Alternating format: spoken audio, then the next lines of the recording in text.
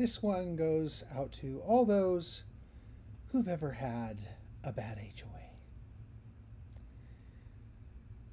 They have often walked down my street before, and they wag their heads and document each fault and more.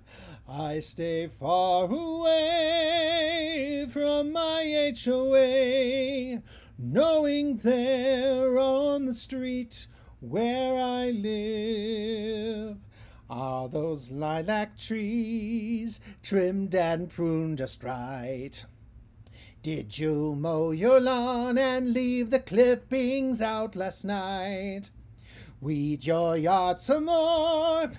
Don't you paint your door like a hawk on the street where I live? And oh, that horrible feeling, just to know I might get a fine. The overpowering feeling that I can't change all the things that should be mine. People stop and stare at my garden gnomes.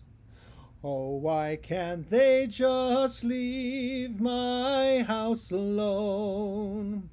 Let the time go by, I won't care if I could move off of the street where I live.